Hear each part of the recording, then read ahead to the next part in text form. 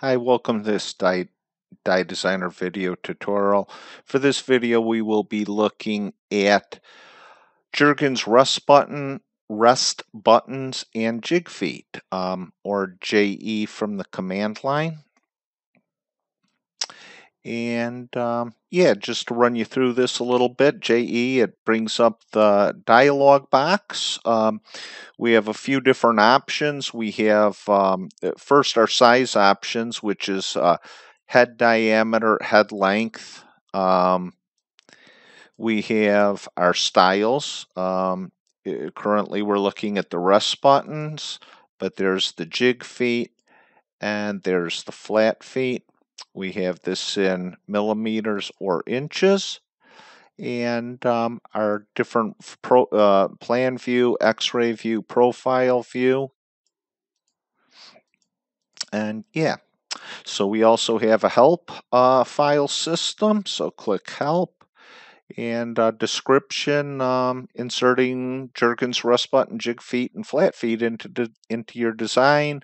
The command line JE, the menu location, the intelligence, bill of materials, object transform, whole table, and then the touch command. Couple notes. The rest buttons, not the jig feet or the flat feet, are the unground type, which leaves grinding material over the catalog length that is in the over here in the dialog box. I think it's like 10 or 15 thou oversized. So you tweak it in to the toolmaker can tweak it to what it needs to be. All these Jergens may be ground to an exact required head height during die assembly, such as when using for spring stripper balancers, which is how I use these, is for balancers for a spring stripper. We have the video demonstration button, which will bring up this YouTube video should you want to watch it a second time. So yeah, let's get started here. I am going to, I'm going to cancel out of here. I'm going to draw my side view first. Usually draw side view first, then you know what your parameters are set for putting in the plan view. And if I get this distance from the face that we're going to mount these on the stripper to the top of the die block, if you look, it's 252 thousandths. So JE, we're going to go to the flat feet. We're going to go with the 250 head height with the 625 head diameter, and it will be in the profile view. We are going to insert these off point, so I'll snap to the edge of the stripper yoke, the direction, and let's call it a 1/2 inch in, and then the direction to the face of the head. And yeah, there it drew it in. If you'll notice, we got our 2 thou gap for balance when material's in the die. And this side view is showing it with 030 material. You know what? I'm going to move this a 1/2 inch. And usually I will, if a catalog item that's purchased gets altered, I will usually detail the change dimension on that catalog item. In this instance, we got by with that catalog dimension of 250 and we got a 2000 gap with material for balance. So I would just put a note on this cross section, start the leader command, kill the leader command, start it again.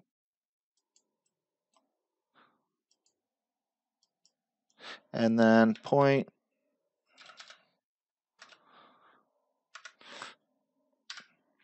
And put a note there for the tool makers, 2 thou material for balance, so they know what they're dealing with. But yeah, based on that, we can put our rest buttons in. So JE, we will put it in the plan view, and I will insert it off point, off the center of this subliner. I'm going to use the touch command to start this again. Off point, 1 inch. Off point, 1 inch. Oh. Off point, 1 inch. Off middle, 1 inch.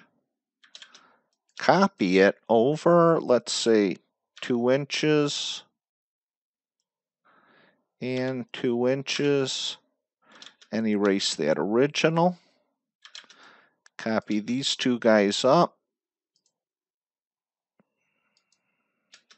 Yeah, so now we have 8 these flat feet for stripper balance in the plan view. So we can now balloon them, and we will use the split leader balloons, or LB. Balloon number 3, since I already have a couple balloons in there from a previous video. And we will link this. We'll select it because it's got that bill of materials information in it. And yeah, we're going to run the bill of materials. Now it's going to grab all these items that have been ballooned. So we got the spring, we got the unified screw plug behind the spring, and then what we're dealing with right now is the Jergens rest button and jig feet and flat feet and all that stuff. So come down here so you can see it pop up real quick. Dimensions, bill of materials, BM. Yeah, and there you go. We got our existing components, the Danley springs, the unified screw cap, and then the what we just put in, the Jergens flat feet detail 3.8 required, purchased, and then the ordering information. So yeah, kind of cool. Show you a little bit more. I'm going to copy this guy out. I am going to show you what these things transform into, but before I do that, I am going to put a couple different ones in. Let's put this big monster one in here in the plan view. And this is a flat foot, this is a jig foot, and now let's go with the rest button with a 375 head diameter. So yeah, now we can transform these. Now I'm transforming is like individual items.